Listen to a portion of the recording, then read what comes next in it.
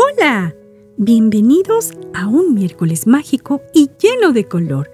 Hoy tengo un cuento muy bonito para ti y se titula Cara de Limón. Está escrito por María Angélica Verduzco Álvarez y Casa, de la editorial Trillas. Así que toma tu lugar porque vamos a empezar en este momento. Carrillito tenía cara de limón. Así decían sus compañeros, porque cada vez que no le gustaba algo, arrugaba su cara y se ponía muy agrio. Se ponía agrio en la mañana porque no le gustaba la ropa que se iba a poner. Se ponía agrio al ir a la escuela. Se ponía agrio al hacer la tarea. Cuando se acercaba a sus compañeros, ellos corrían y decían: ¡ahí viene Cara de Limón!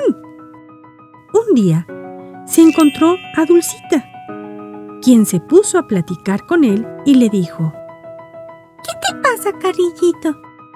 Cara de Limón no se podía explicar qué era lo que le pasaba y se le ponía más la cara de limón. Entonces, Dulcita comenzó a enseñarle lo bello que tenía todo lo que lo rodeaba. Ella le mostró con otros ojos lo que antes le parecía tan mal. Pudo ver que las personas que estaban cerca de él lo querían mucho y se dio cuenta de que cada vez que quitaba la cara de limón, sus compañeros se acercaban. Quienes nunca lo invitaban, ahora lo escogían para jugar. Así comprendió que la cara que le damos a los demás tiene el grandioso poder de alejar o de acercar a las personas.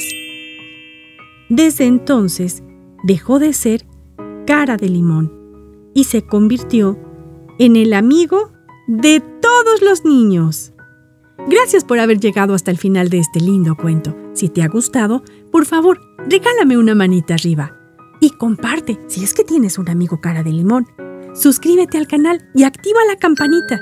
Pon todas las notificaciones para que no te pierdas ninguno de nuestros cuentos o videos de Lili y Pachoncita. Así que te esperamos en la pandilla. Síguenos en todas nuestras redes. Seguramente te pasarás horas increíbles de diversión. ¡Hasta pronto!